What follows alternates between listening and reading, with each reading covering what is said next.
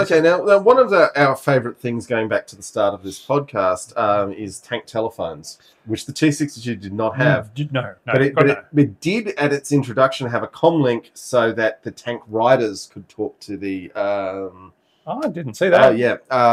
But obviously, when you take out the handrails, then that comm link becomes less useful. But well, there you go. So anyway, because they took out the handrails because you know what, infantry riding on your tank and ERA does not mix. But they also had the BMP by this point, so the tank riders were now in their own vehicle.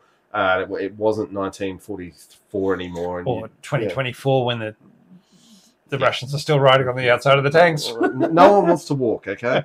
All right. They installed the Volna fire control system with improved laser rangefinder and gunners and new gunner and commander's sights, ballistic computer, and the Stabber ATGM, not the Saga, the Stabber, with improved sights, night sight and ATGM launcher. I just want to quickly, Tasman's made a really good point in terms of differentiating this tank from the T-55s.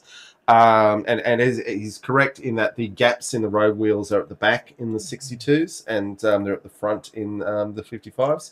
But the other one is that the bore extractor is much closer to the front of the muzzle. Oh, yeah.